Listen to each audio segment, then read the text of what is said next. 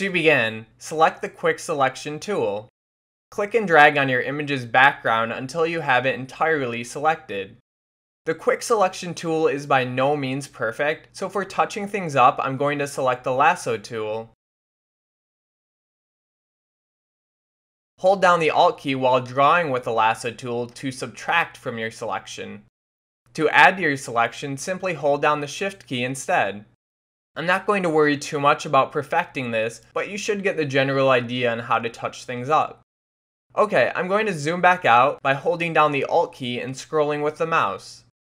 Next, select the Paint Bucket tool. If you don't see it on your toolbar, it should be grouped with the Gradient tool.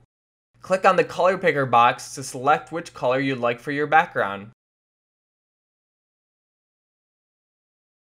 Now, simply click inside your outlined area to change the color of your background. Finally, use a Ctrl-D keyboard shortcut to deselect your selection. And that's all there is to it. You now know how to change the background color in Photoshop.